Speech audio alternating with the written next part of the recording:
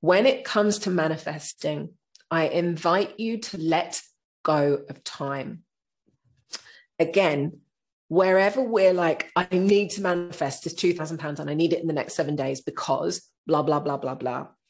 What we actually create is a limitation. And it's driven, the manifestation, the asking, the request is driven from a place of lack. I need to have money to do blah by X a point in time. The universe is vast and it is really busy bringing you all of the things that you want. But the reason that it doesn't come to us isn't because there's anything wrong. It's because we're not yet vibrationally ready. And sometimes the things that we're manifesting, the universe has got something 100 times bigger than what it is you're asking for. So I invite you to let go of time frames when you're manifesting anything, but particularly around money. Trust the universe that it will deliver what you're asking for when you're vibrationally ready to receive it. You have to do the work. You have to do the work on transforming the resistance in all areas around your wealth. And sometimes it's really complicated. Sometimes it's straightforward. Sometimes it's really complicated. But you have to do the energy work on shifting what's standing in your way in order to create the space and lift your vibration to that frequency Tasha was talking about to be able to receive it. And that means letting go of that heaviness. They're like sandbags that are holding you down. Imagine your vibration is down here, but the money you want is way up here. You're not going to meet that here because you've got that massive gap between where you are and where your money is, where the frequency of wealth is. Be generous in everything you do. I don't mean give all of your money away and leave yourself skint at the end of the month at all. But you can be generous in so many ways. Generous with your time, generous with your support, generous with your knowledge, generous with your expertise, generous with what you do. Never at a point where it's a detriment to you. But one of the things for me particularly, it is so important. I've never, ever, ever been, and sometimes it's probably my downfall, I've never been one of those people that's like, I'm only going to tell you the top 3 things. You know, when you go on those webinars and they're like, I'm going to tell you the top 3 things that are blah, blah, blah, but I'm going to keep the other 7 that you really need to know behind a secret door. I'm like, there is nothing I cannot share with you other than the only limitation being time that we have. But I never believe that knowledge should be locked away in any particular place because it's so important. Like, it doesn't matter. I could literally tell you everything now. I could tell you all of it, but it's the implementation. It's the putting it into practice that's actually going to create the change in your life. Does that make sense? Can someone nod or give me a thumbs up? I can see a few of you. It's the implementation. The knowledge is powerful, and yes, it's important, and yes, it helps, but it's the putting it into practice. It's the doing of it. And that's the thing most people don't do. We can spend a lot of time doing calls like this, and I know that these create shifts, but it's when you actually do the work, that's where the true transformation comes from. And I love to teach, to be fair.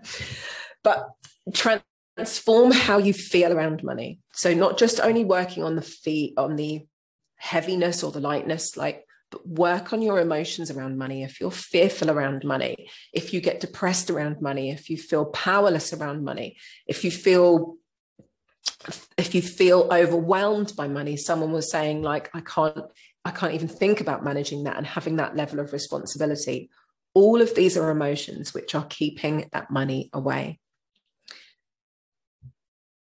So these are, and I'll share the screen with you because these are some of the different aspects of working on money, which is wherever you've probably tried to manifest money before. And I know this won't be the first, and I'm sure it won't be I hope it will be the last, because now you've found EAM. But most people have done, some kind of money manifesting or working on the law of attraction thing, and you get some results from it.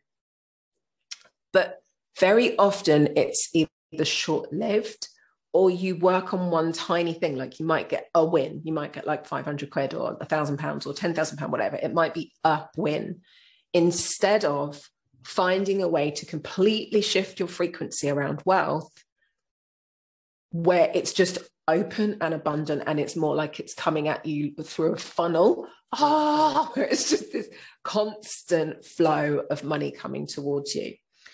So when we think about working on money stuff, these are all the different aspects you need to think about. There's your energy system, the work that we were talking about on Monday, like your chakras, your aura, your head, your heart, your hara, your aura layers, all of the things that have happened to you in the past, all the resistances, all the reversals, all of the thoughts, the beliefs, and the patterns, all of the emotions that you hold around money, all of the situations you've been through around money, your generational patterns, meaning the stories energetically that have been passed down through your family line around money and wealth and abundance and lack, or having enoughness or not having enoughness, past lives, if that resonates with you, or other lifetimes that you've been through, often have traumatic money stories. Knowing your worth, one of the biggest challenges I see, and we're going to do a little, we're not doing the worth tonight, but the same exercise can be used in this. One of the biggest things I see is most people undervaluing themselves, undercharging for what they do. They're scared or limiting themselves with the hourly rates that they charge. And this was when I had my wellbeing center some 15 odd years ago. That was the one thing that I found always kept me limited, and was the reason that I actually stopped doing client sessions one-to-one, because it doesn't matter how much you charge per hour, you are always limited by the time that you have. And when you're working in that way, you end up kind of living hand to mouth, because you are dependent on the next person saying yes to having a session with you in order for you to earn your money. And I knew in my heart I couldn't make the impact that I wanted to make in the world working with clients one-to-one at an hourly rate. It was never going to allow me to make the difference. I didn't know, obviously, back then what I would be doing now, but that's one of the biggest things that I see change makers stuck with, and not understanding how to shift, A, the money that they can create, but B, most importantly, the number of people's lives that they can impact. And sometimes it just comes around to practical ways of creating the work that you do and working in a way that's abundant for everybody. Deservingness and worthiness, being open to receiving, the practical aspects of understanding money. We are never taught in school how to manage money, what to do with the money that you get, how to make the money that you get work for you. And I don't mean sticking it in a freaking ISA that's going to give you 0.00002% a year. Finding ways to make the money you make more money for you, because that is what money wants to do. Finding ways to pay off debts that we have without allowing all of your money to get spent on debts instead of creating wealth. Money attracts money. The more money that you have literally is like a magnet. So the more money you can start to create, the more money will be attracted to it and to you.